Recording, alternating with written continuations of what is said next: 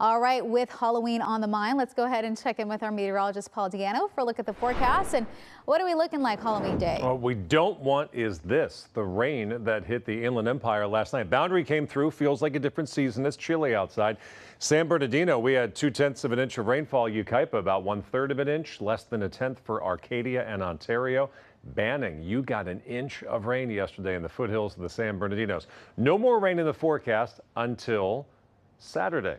Here's the view from Mount Wilson. We've got some cloud cover out there. You can't see much. I'm showing you this on purpose. It's only 42 degrees and we have some clouds building up over the mountains. Let me take you down to the Hollywood Hills where you have lots of sunshine, but it is not warm. It's pleasant, not warm. Currently 67 degrees. Ontario today, 11 degrees below average. Normal high is 80. Today's high only 69 degrees. Some of you will make it into the low 70s like LA and Burbank and Santa Ana, anywhere from 5 to 7 degrees cooler than average. Lancaster only 63 and you stay breezy. We have a frost advisory for Lancaster and the Antelope Valley overnight tonight through 9 o'clock tomorrow morning.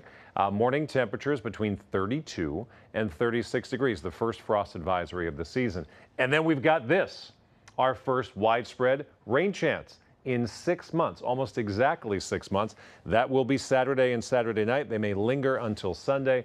We could see anywhere from 1/10 of an inch to 1/2 of an inch of rainfall coming up this weekend. Highs will only be in the mid-60s for the first weekend of November.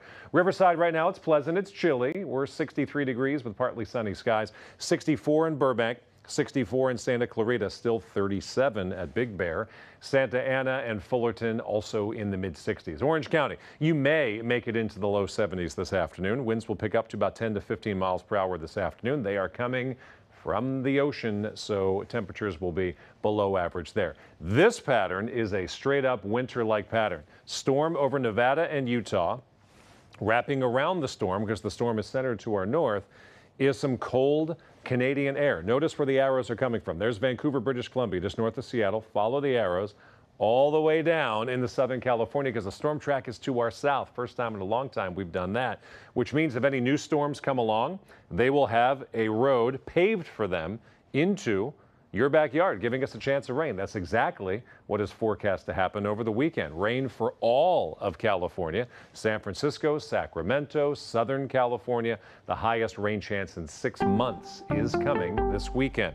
We're looking at highs in the upper 60s and low 70s for the Inland Empire between now and then. Lots of sunshine, including a sunny Halloween. Weekend, though, cooler, cloudier, chance of showers. For our valley, 77 for Halloween, 73 today. Chance of rain this weekend. For the metro area, not hitting 70 that much all week long, only 71 degrees tomorrow.